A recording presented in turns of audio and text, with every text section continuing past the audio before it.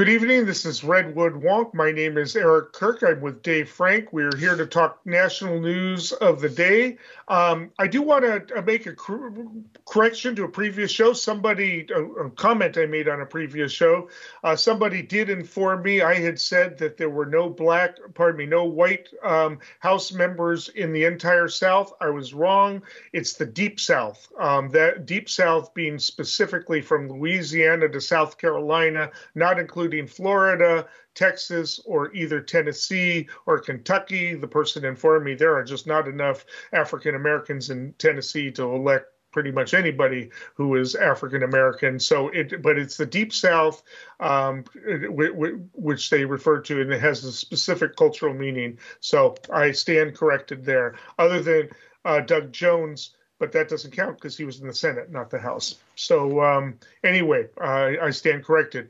Our first topic tonight, we're going to talk about the Ukraine as it relates to domestic politics. As we discussed last week, there is not a whole lot of criticism or undermining of the Biden administration coming from anybody in this domestically. I mean, maybe in some of the right and left wing people, we do have left wing people who are kind of supporting the Russia. You know, we have Glenn Greenwald and types who've actually supported the Russian takeover of Crimea, and you have the right wingers who who support that kind of nationalism and who supported Russia for their own reasons, or at least are always going to attack Democrats for whatever reason. But for the most part, certainly in mainstream politics, they've been quiet. Even Donald Trump has been quiet. And to this week that lasts, they are talking about, they are negotiating a sanctions bill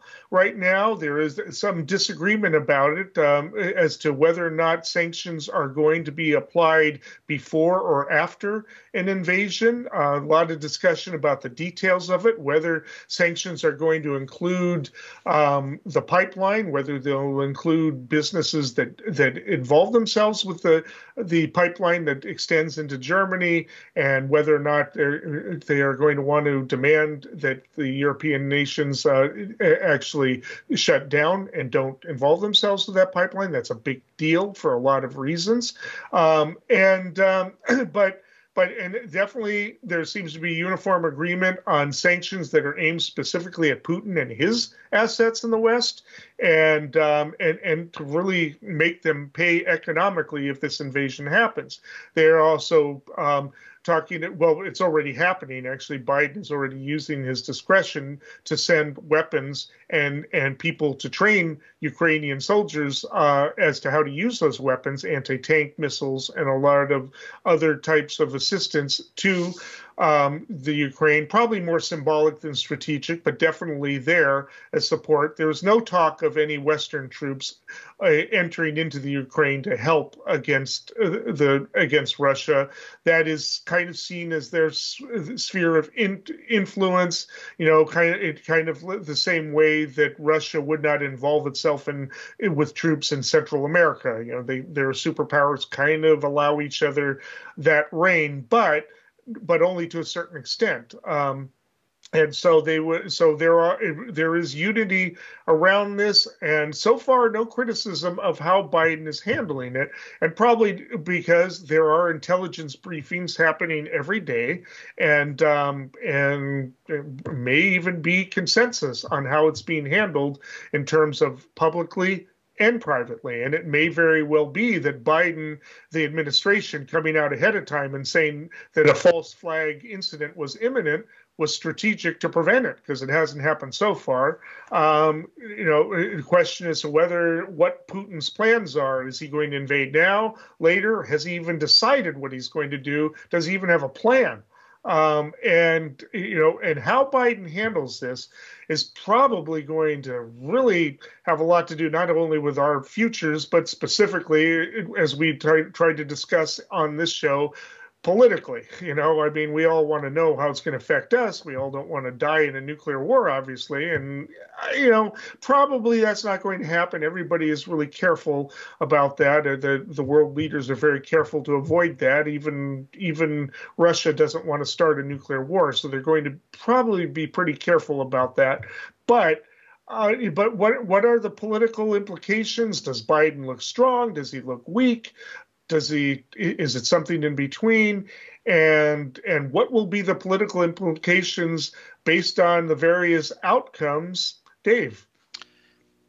So this situation, I think I'll start from the perspective of, like you said, sort of the domestic politics side, about the unity of messaging and lack of criticism. I think that's probably expected and appreciated by citizens writ large, because, like you said, we don't want United States versus Russia. Russia was a former great superpower, no longer economically, but still with the nuclear capacity to destroy the world multiple times over. So it's the stakes are as high as they can be. It's called the Great Game, this geostrategy, but the United States is really supposed to be, I think, taking the higher ground in most cases, just because of our unipolar moment in the world, where we despite all the setbacks, and when it comes to Afghanistan and the collapse of the economy and the decline of trust in institutions, etc., we've got problems, but we're still the unipower here, the hegemonic power in a unipolar world. So getting to the bipartisan nature, I think a proxy for that is I saw Mitch McConnell briefly not say much, but what he did say is he was expressing general support for the president's actions of raising readiness to high alert for 8,500 troops in the in the European region, because Mitch McConnell's point that he made was, look, if we waited until Russian troops occupied Ukraine, whether they came through Belarus in the north or whether they came in the Donbass in the south, it would be too late. If we waited for Russia to get involved in machinations of intrigue, whether it's undermining the government and trying to put in place a pro-Russian leader, or the other alternative, intrigue would be to get involved in that false flag operation that was leaked last week we talked about. So he just basically generally said that this is a good the pace and the choice, while we are still in the heart, the heavy lifting of diplomacy, that what President Biden did was about right. But moreover, what the carrots and sticks here, the carrots are that, and we'll get into the details a little bit more, but that diplomacy ought to prevail here. We ought to be able to use our rational thinking power, and all the skills of diplomacy to come to a diplomatic solution to some disagreement that seems existential in nature. So what is the U.S. threatening? The U.S. is threatening unprecedented punishing consequences, which, like you said, that could mean a lot of things. It could be the oil pipeline. It could mean hyper sanctions all the way up to the level of President Putin himself. But it's not clear that Putin is actually an official position. Including him in the sanctions. That was really a response to a media question. I think the diplomacy is more tightly focused on concrete steps, which we can get into. We could talk about this at length, but the question is where do you think this follows through in terms of politics, in terms of the midterm? Where do you think it goes in terms of that? And obviously, it's going to depend on what the outcome is. Yeah. So then there's the outcomes, right? So the U.S. did respond in writing to the Russian demands, and basically gave a strongly worded defense of the existing status quo policy of that we are going to be in alignment with NATO, and that we are not going to rule out the potential for the future, because we believe, I think Mr. Blinken, Secretary of State Blinken, said, we made clear that the core principles we're committed to uphold and defend, including Ukraine's sovereignty, territorial integrity, and the right of states to choose their own security agreements and alliances. I think that's the principle that we're putting forward, is like, look, we're not negotiating on that. And that's a bipartisan principle, I would say. So there's not a lot of room between the two parties to criticize I mean, I suspect if there is a diplomatic resolve, it'll be one that Ukraine signs onto that'll be like a temporary moratorium on joining NATO that Ukraine proposes. That's probably what it'll be. We'll say, okay, we're not going to permanently agree to this, but we'll agree for the next 10 years we're not going to do this, right? Which probably wouldn't happen anyway, right? But so that allows everybody safe face, because really the issue is Putin has to look strong in his country. He has to be able to go back and say, I won, right? And that's all he cares about. So anyway, we have a lot more to say on that, but Biden has to come back and basically say, I won, right? That's what he has to do for the midterms. We'll talk a lot more about that. All right, getting into way on a different topic, but this last Saturday, there were demonstrations organized by Planned Parenthood and its support groups all around the country. We had one right here in Eureka, about somewhere between 50 and 100 people turned out, and there was then again a anti-abortion demonstration at the courthouse the very next day. The politics are as contentious as ever, and all about what we've been discussing, the cases from Texas and Mississippi that have reached the Supreme Court. Everybody's waiting till the decisions come down, probably in June, which they are expected to basically overturn Roe v. Wade, to the extent of which we don't know, and in which we've got the locked and loaded states ready to basically ban abortion, other states ready to pass legislation to do that, and it starts, and there's fundraising all around that, and the big question is, and Sotomayor wrote a very impassioned dissent last week, and in opposition to it, and made it very public, and it's pretty much what has been said all of this time about the right to privacy, about the right, of individuals to choose against the coercive apparatus of the state, regardless of what a religious view is about the beginning of life, about the autonomy of the human body, that the state does not have the right to conscript the body to hold another life alive. We wouldn't, if a life had, anyway, we've heard these arguments. The real question is where do choice and reproductive rights advocates go from here? It's going to be overturned. It does not mean, as some people believe, that abortion will be banned in the country. There's not going to be a right to life amendment anytime soon that's going to pass.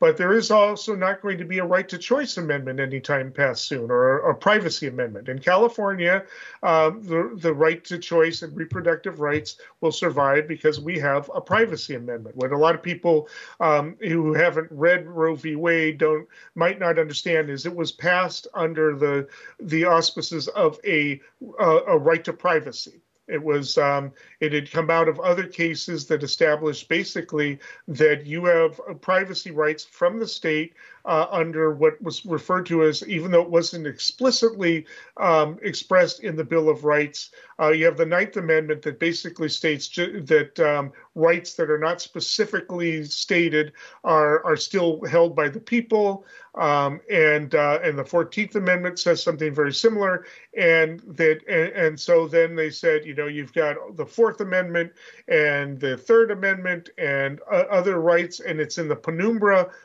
of those rights. It's implied like a rainbow, a penumbra. Right. Yeah, it's implied by these other rights, and those other rights don't make any sense if privacy is an inherent right. Plus, we've had other rights that the Supreme Court and other courts had passed that nobody objected to. Even the purists like Clarence Thomas, nobody objected to when they said we have a right to contract, we have a right to travel. Nobody will claim that we don't have a right to think. There's nothing in there about the right to think. They said, well, you got the right to free press. That's not a right to think. You have your own thoughts. say, well, that's Orwellian to say you don't. I said, well, it's not in the in the Bill of Rights. I mean, you're saying we're limited to that, and Madison was very clear. We can't write down every right that's there, and we have, it's stated in the Declaration of Independence, rights endowed by our Creator. The government doesn't create rights; it doesn't give us rights; it recognizes them. That's all the government does. And the Bill of Rights, we can't list everything in there. It's, and privacy is one of those that is fundamental. And yet, Clarence Thomas has this view that, no, your rights don't exist until the government recognizes them. Completely contrary to the very, Jeffersonian concept of liberty that he claims to stand for. Basically natural rights. Yeah, exactly. So anyway, so the question is, but it's being overturned, it's going to. Question is, where do we go from here? Now, eventually, they want to pass some kind of, reproductive rights or privacy amendment. That takes 3/4 of the states and 2/3 of Congress. Nowhere near there yet, right? That's not going to happen anytime soon. So what's next, Steve? I was looking at some Brookings Institute analysis of this, and before I get to that though, you stated a couple times that it's going to be overturned with a solid degree of conviction. For folks that aren't fully on board with that, President Trump did appoint 3 pro-life justices, Amy Coney Barrett, Neil Gorsuch, and Brett Kavanaugh. Plus, you have Samuel Alito and Clarence Thomas, who are also clearly in that camp. So it's going to be it's going to happen. There's going to be something announced, a decision that is disruptive to the status quo for sure. And so getting to this Brookings analysis, that there were a couple interesting data points here. One is that the schism has grown. So here I'm just going to quote from the report: the percentage of Republicans self-identified as pro-life increased from 51% in 1995 to 74% this year.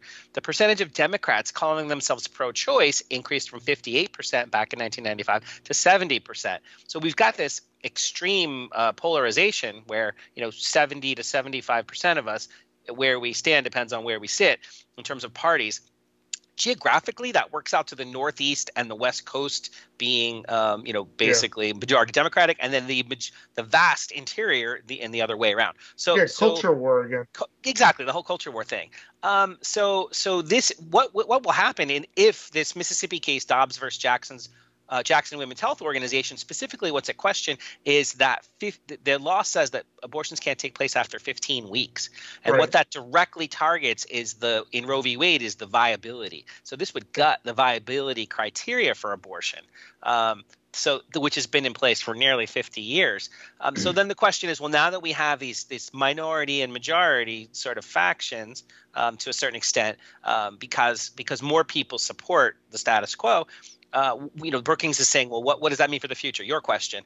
And interestingly, just like you mentioned, the founders, they also mentioned Madison in Federalist 10, who warned of the mischief of faction, where a minority, it's likely that an apathetic majority will lose out to a high intensity minority, and so what I think might happen is once this ruling comes down, we will see the complacent majority increase their intensity. But what's going to be? You're asking what's the battleground? Where are they going to apply that new frustration?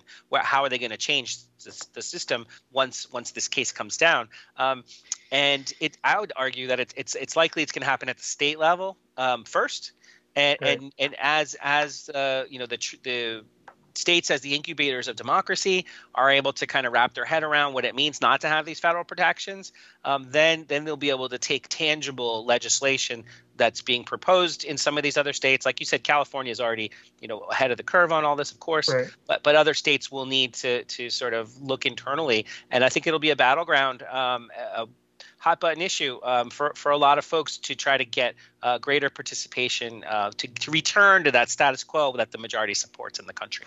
Well, we don't have time for me to go into this. I want to take it up on a future show, but we Gallup does a very nuanced one. They look at it. This isn't black or white in terms of people holding against or for. What Gallup does polls where they look at where people support abortion rights and where people oppose it, and there's a big spectrum of people who say, "Well, I support it here, but I don't support it there. I don't support absolute rights to do it under these circumstances. How far along in the pregnancy, under what circumstances do we support late-term abortions?" And there's a whole spectrum. And I think that the pro-choice movement has made a mistake by shutting down discussions about these things. I think that the women's movement have made a mistake by being unwilling to, for instance, even allow Feminists for Choice and Feminists for Life to even march in their groups, just shutting down, excluding them from their groups, meaning they're excluding them from the discussion, saying you can't be feminists if you don't think with us on these issues.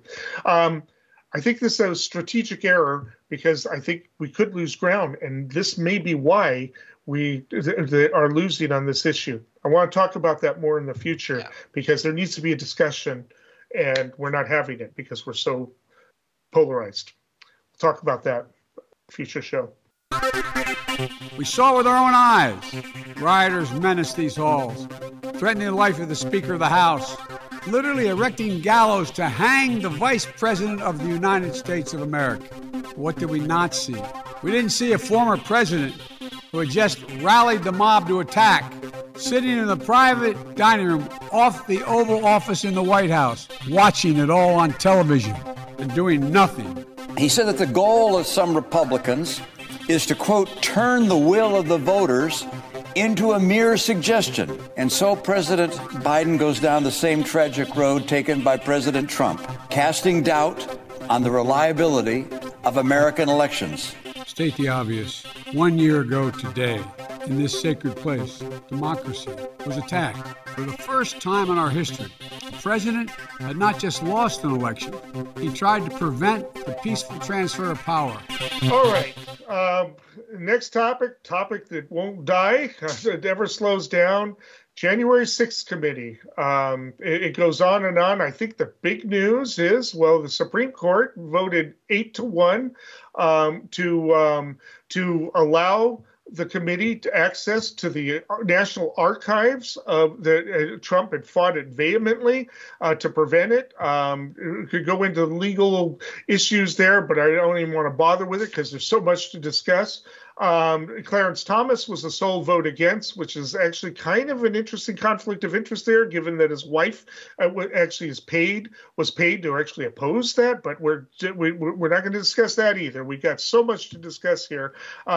What has been revealed is among those documents was a drafted order that may have actually been signed, but we don't have the signed copy. It probably got destroyed. That was drafted sometime in December, possibly by the Kraken Powell, but also possibly by somebody else in mid-December, that called for the order would have involved the Department of Defense seizing the voting machines in the 5 states that were in dispute, Pennsylvania, Georgia, Arizona, etc., and to investigate, these machines in an investigation that would have extended beyond January 6th. So, I get by implication, and possibly by follow-up order, there wouldn't have been the transfer of power, or it's unclear as to whether that would happen. The next day, Flynn is on Newsmax advocating for martial law, saying, hey, we've done martial law lots of times in this country. It's not what it thinks. It's not fascist. It's, we need to do this because something weird is going on here. And then we're not quite sure what happened in the administration, but the order either didn't get signed or got signed and got tossed aside, possibly because of a revolt within the staff, threats to quit, possibly by Rob Barr. We're not sure because we know that Rob Barr is also talking to the committee, possibly about that. And then the next night, there was a real frantic, wild tweet late at night or early in the morning where Trump is talking about, January 6th and just go wild. And I mean, it's a really strange sequence of events, but this was basically I mean, it's about as blatant as you can get as to what was there. And people want to, well, the committee wants to know, and maybe they already know, who drafted the thing. Well, certainly I want to know who drafted it and what this represents. And I want to know what type of access they had. I want to know if the president at the time did actually sign the thing and wanted to go forward. I want to know why it didn't happen. Dave? Yeah, it was interesting times. I think this committee will keep getting new information probably all the way through till November, unfortunately or fortunately, depending on your point of view. But yeah, I think the big thing this week is that the secret White House documents from Oval Office meetings, high level correspondence with, like, for example, Chief of Staff Mark Meadows, meeting minutes, others. Those 770 documents may, in fact, be key pieces of evidence in this idea that they were planning a conspiracy from the Oval Office. And just since we met last, Department of Justice Deputy Attorney General Lisa Monaco, her focus and things she's commented on publicly is that she's investigating doing a criminal probe into the plan for alternative electors. Yes, which is part of that Green Bay sweep plan that Steve Bannon talked about publicly, and also several state attorney generals turned it over. Yeah. Exactly. Yeah. And even Peter Navarro, also an economic advisor to former President Trump, he also has spoken publicly on television multiple times. Yes, this was our plan. And in fact, even Trump's lawyer, Boris Epstein, a new sort of face on the media circuit, came out and said, yeah, we believe this was the right thing to do. We believe this was all legal. We plan to overturn the election. So I think that, between the sort of the public face of just sticking to their story, between that and then what's actually happening sort of in the courtroom, whether it's the oath keepers, that might be a distraction, but they pled not guilty this week, and their trials will be upcoming, that they were involved in the degree of violence in support, where there's no connection yet between sort of these let's just call them militia groups and their activity, people that actually stormed the Capitol in an organized way. There's no smoking gun yet, but it does kind of there's in the Venn diagrams of this conspiracy that the Justice Department and others, the January 6th committee, are trying to like piece together slowly.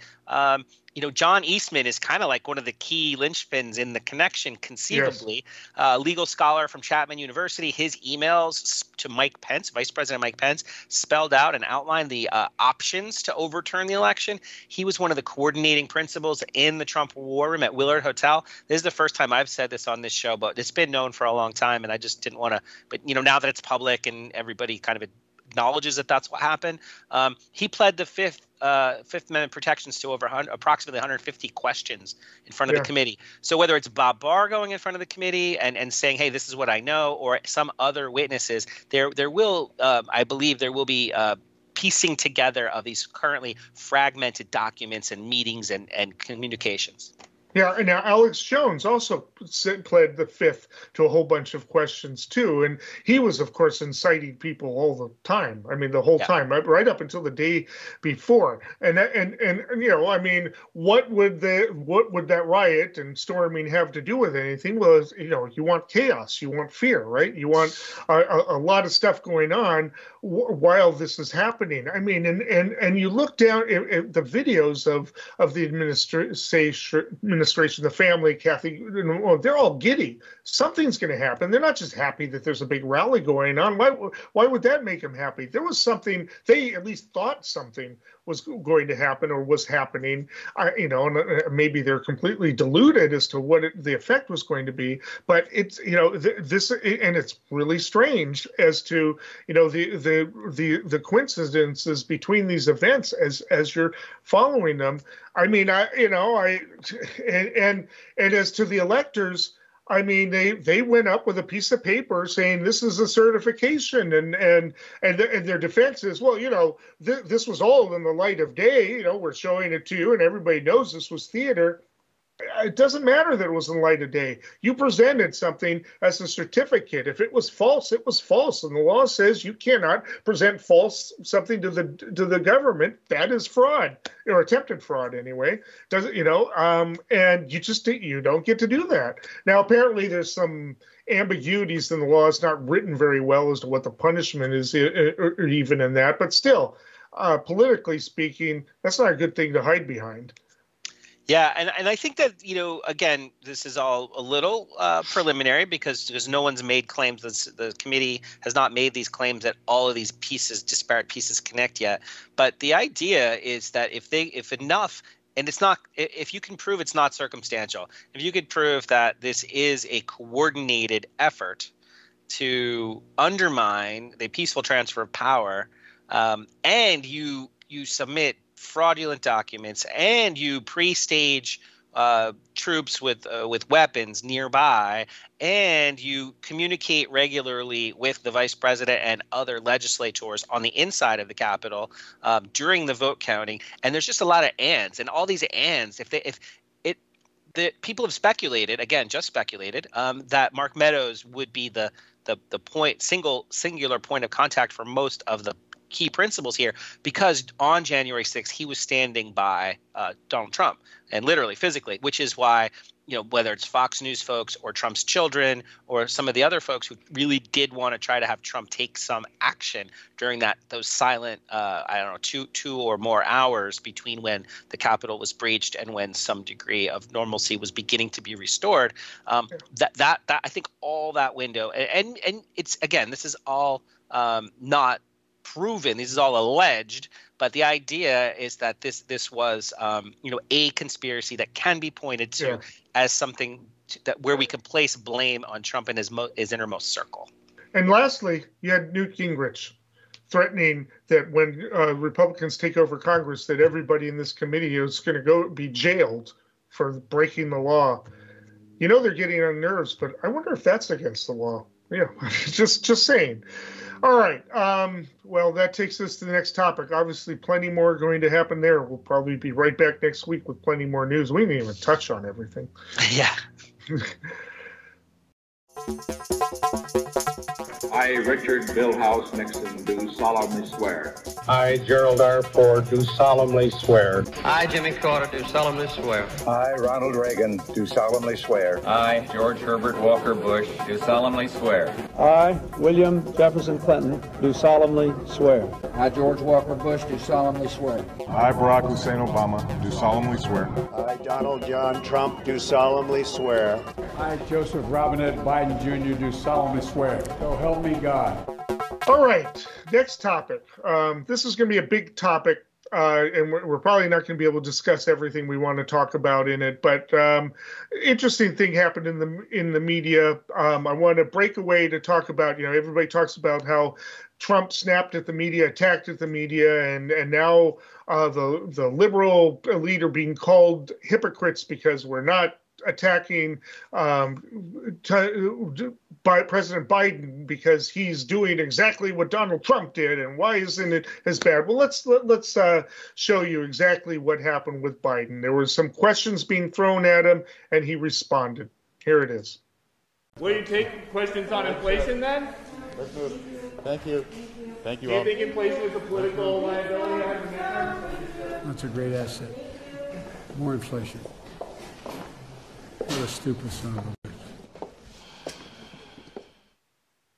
Okay, so you saw it. All right, call him a dumb son of a bitch, right? I mean, not the politest thing in the world. I don't know that you can compare that to what Trump did, but if you want to compare it, that's fine.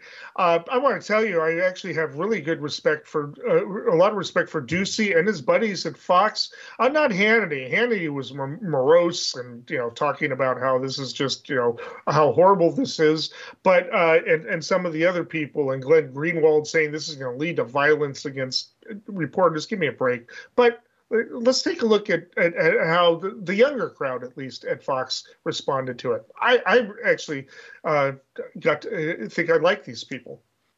I did not hear that.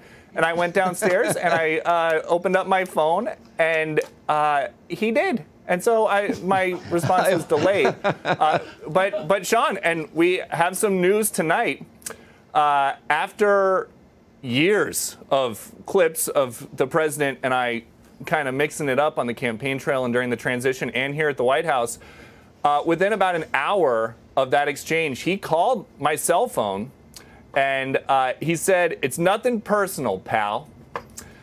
And we went back and forth and we were talking about just kind of moving forward. And I made sure to tell him that I'm always going to try to ask something different than what everybody else is asking. And he said, "You've got to." And that's a quote from the president, so I'll keep doing it. Okay. I mean, I think that's really, I think it's funny. They thought it was funny, all in good humor. And in fact, President Biden actually called him, Ducey, on the phone, on his cell phone personally, and said, it was nothing personal, pal. And they had actually a good, friendly discussion about it. And Ducey later on in the interview, as Hannity was trying to, get him to make it into this big awful thing, Ducey actually said, "Look, he's like facing the possibility of World War III, and he calls me on a cell phone." I actually thought that was pretty magnanimous, he said. And so I mean, really good human moment here. So I certainly don't equate that to what Trump did, and Trump did it over and over and over again. And what he said, and actually called for violence against reporters. I'm sorry, no comparison. Anybody want to disagree? Dave, you want to comment real quick? I'm with you that it's not necessarily the high point of President Biden's handling of himself publicly. It was just sort of letting the truth of his motions slip out and caught on this hot mic. But the way it was handled after that, even though it may have been unpresidential, Ducey, I believe, did handle it well. The words speak for themselves. And also the fact that he called, and while he didn't apologize, he did come. I forget the exact verbiage. You just heard it. But he basically said, cleared it's nothing, cleared the air, exactly, yeah. which is fine, I would say, under the circumstances. Yeah, and it was sarcasm. It wasn't like it was sarcasm. Yeah, it's an asset, right? I mean, it was anyway. But I do want to get on talk about what is really happening with the media, and I want to talk about the lawsuits against the media, and I want to talk about Sarah Palin's lawsuit, which is not happening because it turns out she's got COVID, so her trial has been postponed. She refused to vaccinate. I hope she's okay, but she is suing for defamation going back to, I forget what year it was, but it was when she had 2011. 2011, a long ways ago. She had some ads about Democrats, and it involved what do you call them? The hairs. What do you call them? Crosshairs on against Democrats, and apparently didn't have one directly on Giffords, but it had it close enough. And somebody in the New York Times had commented that the crosshairs map was basically might have invited the attack on Giffords. And of course, she was seriously injured and shot, as we all know. And so Palin has said this is, seriously impacted her reputation, whatever. And so she sued for it. And that trial was about to go, but now it's been delayed. Seems a long time, actually, yeah. and on the basis of malice, because she is a public figure under the New York Times versus Sullivan, or Sullivan versus the New York Times. When it's a public figure, you have to prove malice, either that it's a deliberate lie or a reckless disregard for the truth. The problem is that I think they should have is that this was an editorial, not a news report. This was, and so you're allowed hyperbole, but apparently maybe the way it was worded, it could be construed as having said the truth, but I guess the jury will have to decide that. It would seem like she would lose on that, but I don't know what a jury will say, and I don't know if there are nuances or details that that will come out in the evidence. I don't know. but it wasn't dismissed in a summary judgment motion. So we'll see.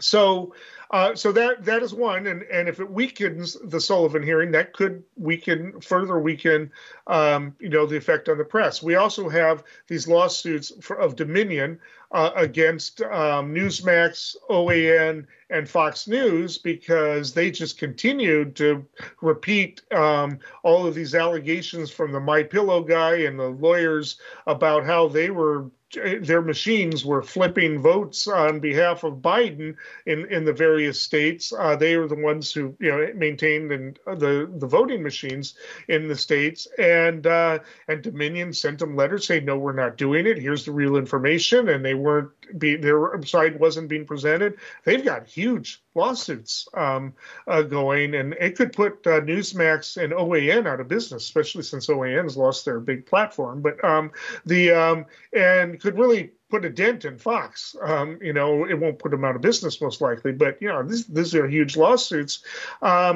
And the question is will it weaken again the media? Because the media, here it is, they're representing what Fox is saying is we're just reporting what's being said, right?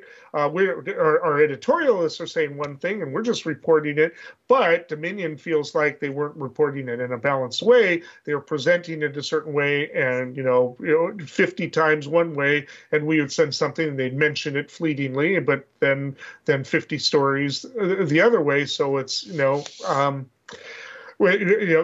see how that lawsuit goes. They've already passed the other states. I think I've made mistakes. I mean, every time somebody says I made a mistake, they do the polls and my numbers go up. So I guess I haven't made any mistakes. We showed up and we demonstrated that we would not have our voices silenced by a Republican Party that across the country had a singular intention on suppressing the right to vote. Some Democratic senators seem to imagine they could just break the rules on a razor-thin majority. Nothing would stand between them and their entire agenda, a new era of fast-track policymaking. The Republican Party moved very far away from reality. And the fact that you got colleagues of mine in the Senate who refuse even today to acknowledge that Donald Trump lost the election. How do you deal with that? Joe Biden is the president we need right now. Battle-tested, forward-looking, honest and authentic. He has never forgotten who he is fighting for. Okay. Updating on redistricting. As you know, as we reported on this very show, the gerrymandering in Ohio was overturned by the Ohio Supreme Court, and they have to go back to the drawing board, literally, and redraw the maps there in a more fair manner. Probably won't be all that much more fair, but it'll have to be a little bit more fair, and we will see what comes of that. Well, it turns out Alabama, the Supreme Court there has overturned their map on the basis that, well, they have that. We've talked about the Octopus District, and you can see the old district and the previously enacted proposal that's just been overturned, and you'll see that one blue district on the left that incorporates both Birmingham and Montgomery and tries to incorporate good portion of the 27% of the African American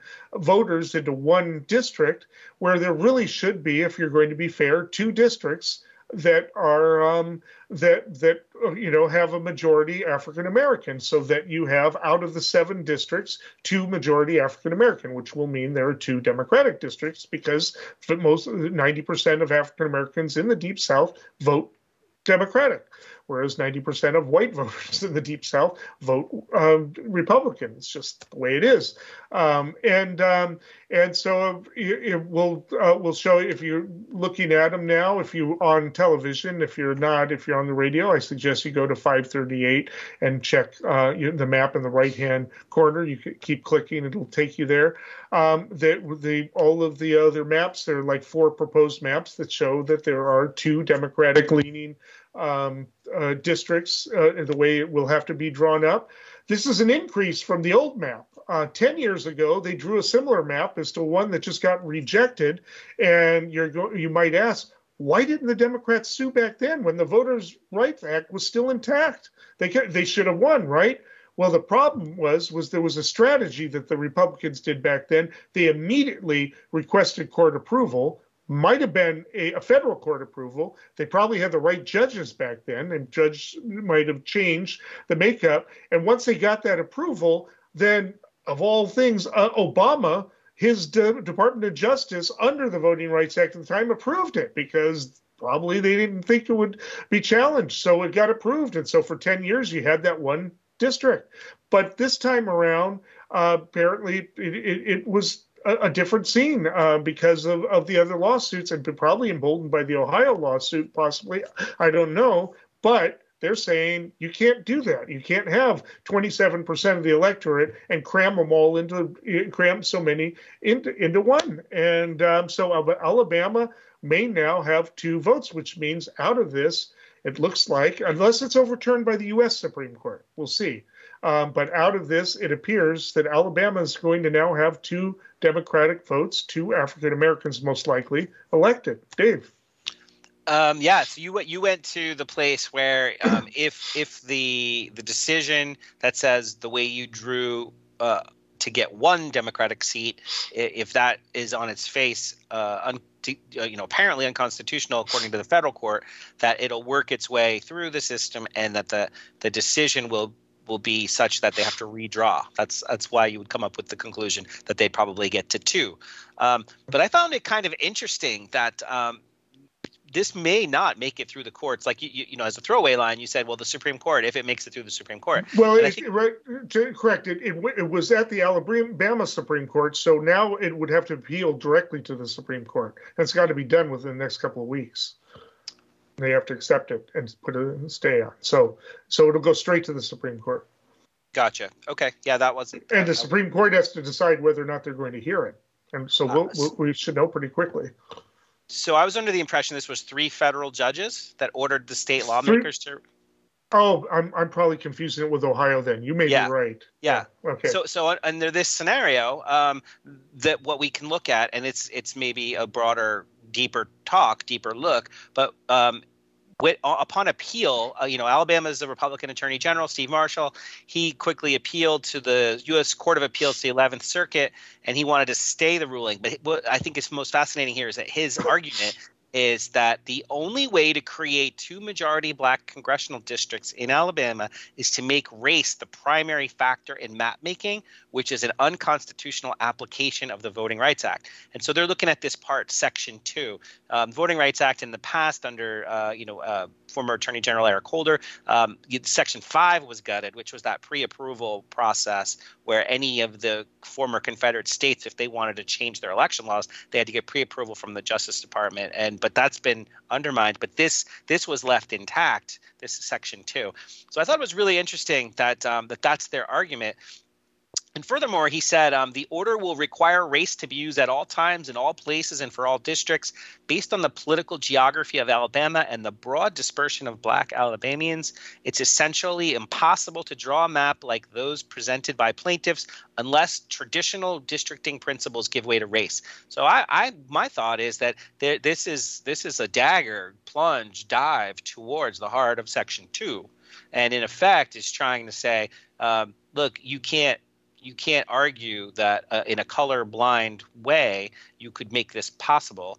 Therefore, you're saying that we have to do it in a race-based way, which shouldn't be approved by the Supreme Court or the appeals court. That's the argument they're making. And so I just think it's really interesting. Of course, Eric Holder, he's come out already and said, no, the Supreme Court has the tools in place they need to deal with this complaint, this argument. It's not correct. So we'll see how it goes. But I just think that this is a really interesting development because gerrymandering, even Justice Thomas, I think, is on the record as saying he doesn't think gerrymandering is a violation of Section 2. So we'll see. Yeah, I mean, there's no way that you have to say that there's no way you can not have Montgomery and Birmingham in the same district without violating the race rule. You know, to have you have to have them both in, or you're violating the race rule. Have them in the same district. That's just absolutely stupid. There's no way that you can make that argument. Sorry. Right. I mean, that's just absolutely ridiculous, because you have to go out of your way to create a strange-looking district to be able to have to do that. That's stupid. And you know, and okay, maybe you do that at least in that, so you create a competitive district, right? You know, right. If it's not a black majority district, create one where somebody else has a chance, anyways. I mean, yeah, you're feeling me. That's kind of where I was hoping you would go. Actually, sorry to interrupt you. Go ahead. No, go ahead. Yeah. I mean, I was just going to say, like we have in California, we have nonpartisan voter redistricting commission. And can you remind us what the principle is here in California for how you define these communities that become these districts? Well, you got a bunch of different things. You've got the community of interest, where you try to keep interests alike, you know, like fishing communities, farming communities, urban communities, and the rest. You try not to do that geographic identification and the like, and culture and types of things. And then and so you've got that. And also you've got continuity. You're not supposed to break things up and all of that. There's an interest in trying to have more competitive districts, and we have a lot of competitive districts that are made there. It's interest in not having just all of these people necessarily be there. And we have a lot of non-competitive districts too, just because you got large areas that are just not going to be competitive. So you would have to make it look really weird to make them competitive and the rest. We got a bunch of other criteria too, but they followed those criteria, and the commission did pretty well, actually. Thank you for that thorough explanation.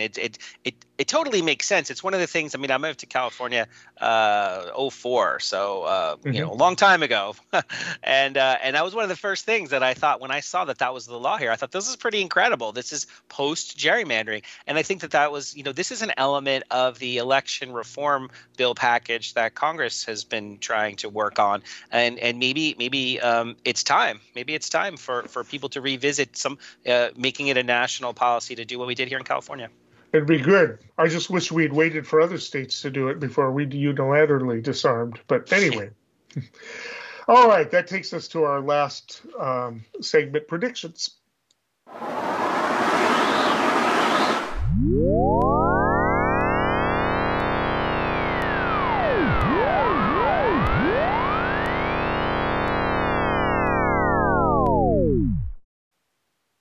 Okay, Dave, what have you got? Well, you kind of alluded to where I was going with this. I'm talking today about this Alabama appeal. When you called the terms of the appeal a pretty stupid argument. It's one of those things where you say, well, if it's not going to be the way that I want it to be, then it has to be some absurd way that is bends the whole argument, the whole legal structure, turns it on its head.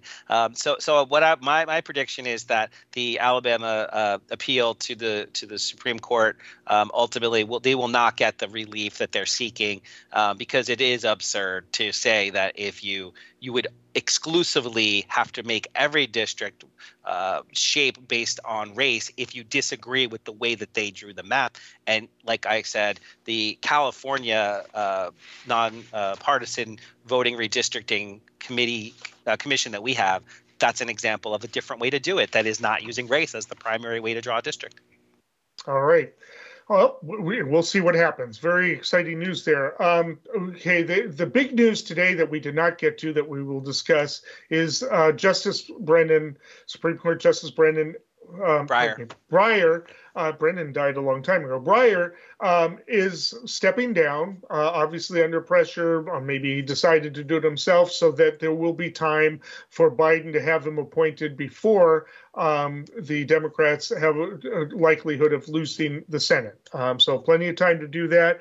Who is his replacement going to be? Well, Biden has in his campaign promised that a black woman he would try to appoint. Well, this is his opportunity. A number of candidates out there, lot of people. New York Times is saying D.C. Circuit Judge Ketanji Brown Jackson, whom he got appointed to the Circuit Court earlier in the year, very qualified, but she is an Ivy Leaguer. She graduated from Harvard, and there are a lot of Harvards right now on the Supreme Court. Of the 9 justices, 4 of them are for Yale, 4 of them are from Harvard. 1 of them is from Notre Dame.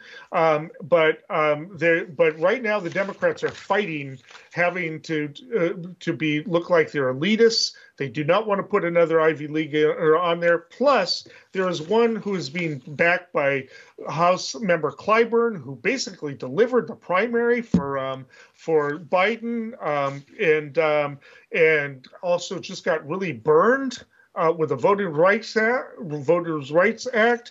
I think they're going to want to go with his choice, who is South Carolina U.S. District Court Judge Michelle Childs, who went to a public law school, has a long experience as a public defender. Biden had talked about wanting to have mixed not have just prosecutors and corporate lawyer people in there. She's a brilliant. I mean, it's just everything about her. It says not elitist, out of the typical block, and appeasing Clyburn, and with all of the things, all of the checklist that is needed, also with a vast 10 years of private practice, and also has been a commissioner and been in executive branch, has a wide variety of experience that she could take to the Supreme Court. That's who I believe it's going to be. But we'll see. But the New York Times is going with Jackson, who is eminently qualified. I just don't think you can put another Ivy Leaguer on there. I mean, I just don't think that the politics of this year is there. All right. Well, that takes us. Well, we'll see if I'm right or the New York Times. I've been right and the New York Times has been wrong before. But until next time, stay informed and stay engaged.